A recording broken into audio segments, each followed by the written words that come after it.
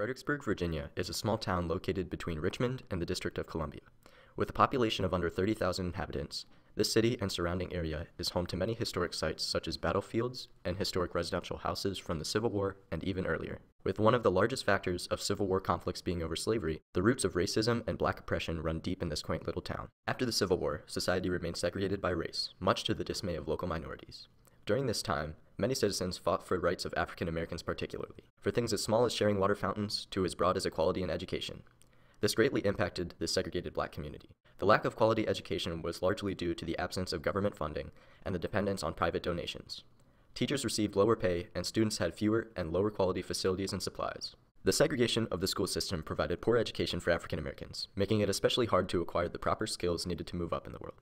So, in response to complaints from the black community, and through complex legal cases, the Virginia State Board of Education desegregated the schools of Virginia in 1968. However, even though the conflict was alleviated, the process of change wasn't easy, and the community had to go through a bumpy transition period that led to the losses of countless jobs by black teachers and administrators. Black students' loss of teachers who cared about their success and an environment which supported and encouraged the black students.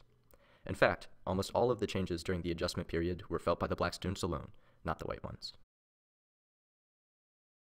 In the wake of the Civil War, because the education of African Americans was legalized, many civil rights activists realized the need for black education beyond that of a primary level.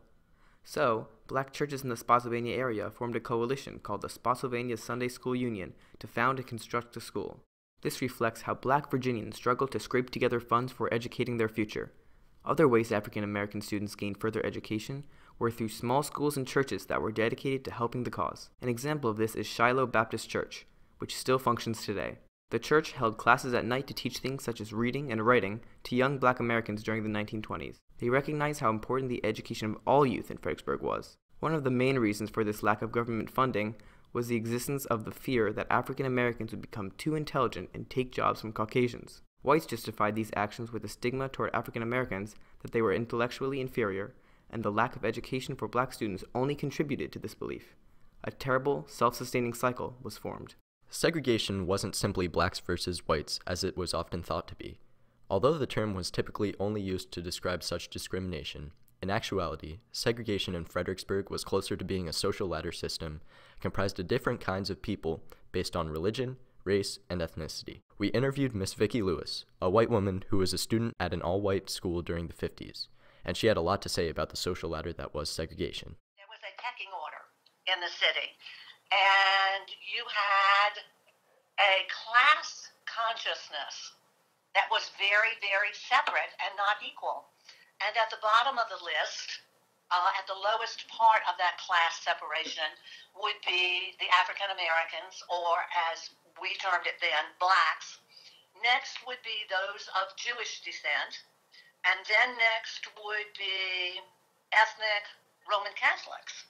And at the top of the list, the creme de la creme, if you will, would be, they used the term WASP back then, white Anglo-Saxon Protestants. Miss Lewis proceeds to describe how even as a white person, she felt as if she was treated inferior to Anglo-Saxon Protestants, since she was a Roman Catholic.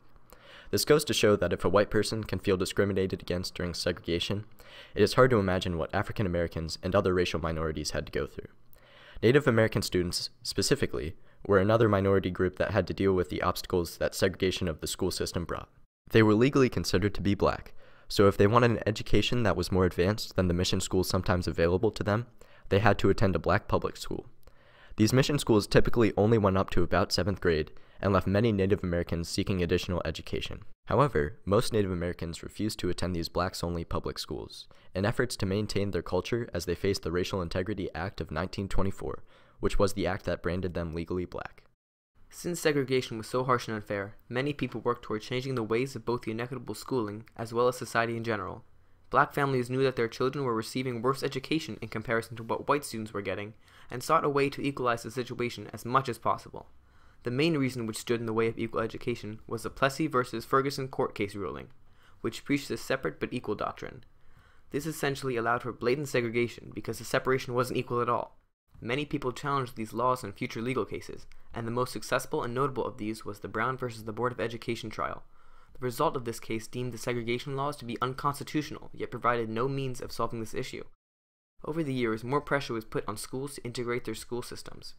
In 1968, the Supreme Court made a ruling as a result of the Charles C. Green et al. Versus County School Board of New Kent County. This ruling acted as a large factor of the schools being desegregated, and soon after, many schools in Virginia did away with the separation of schools, allowing the people of America to begin the long road of compromise of the integration of schools. The Brown versus the Board of Education case in 1954 and the New Kent County School Board case in 1968 were two of the key components in creating an integrated school system. Supreme Court cases like these were one cornerstone to change. But another important aspect were the student and parent protests. One of the largest and earliest of these protests was the Atkin High School walkout, which took place in 1951. At this protest organized by the students themselves, every student in the school marched out into the streets of Kingston, North Carolina, to demonstrate their dissent toward the unfairness between black and white public schools in the area. And even though this did not lead to a quick solution for the school, it did open the nation's eyes to the inherent problem with the segregated school system. Many struggles were undergone throughout the fight for desegregation. After countless protests and legal cases, the minority communities were finally able to desegregate the education system. But this conflict was far from over.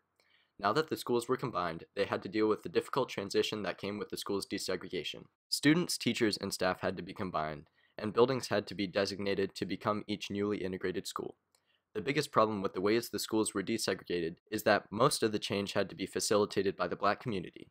The black students had to change buildings, the black students had to acclimate to their new teachers, and the black students had to find their new identities in their new school. These changes were also very sudden.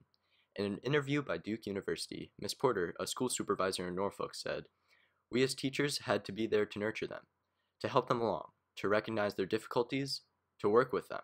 In addition, although the African American students had to endure these many changes, the effect desegregation of education had on African American teachers and staff were much longer lasting. Most of these individuals lost their jobs since the majority of schools were taught by white teachers. Now, when the school was integrated, the school was shut down. So I no longer had that job as a principal at the school. You see, and many of the teachers went other places, you see.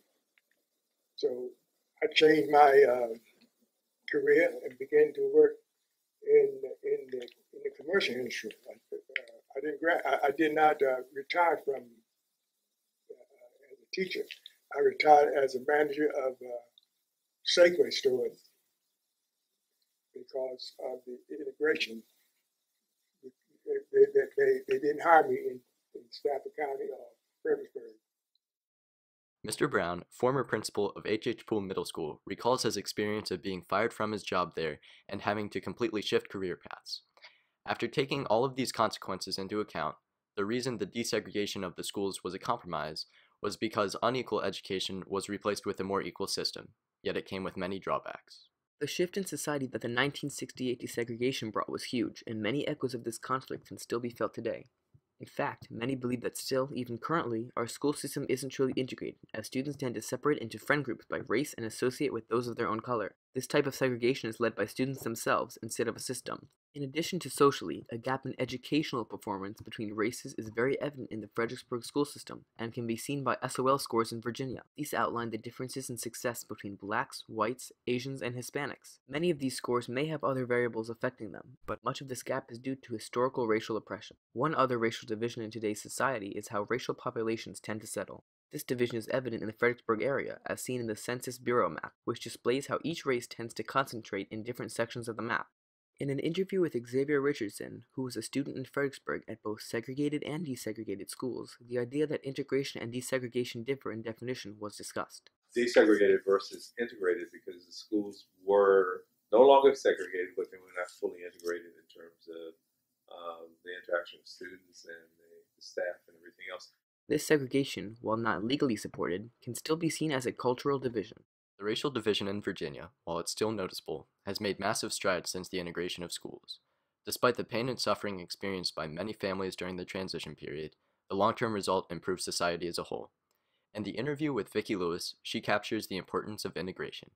If I don't associate with people who are different from me, then how am I supposed to know how they think or how they feel or what their view of the world is, and how are they supposed to know mine?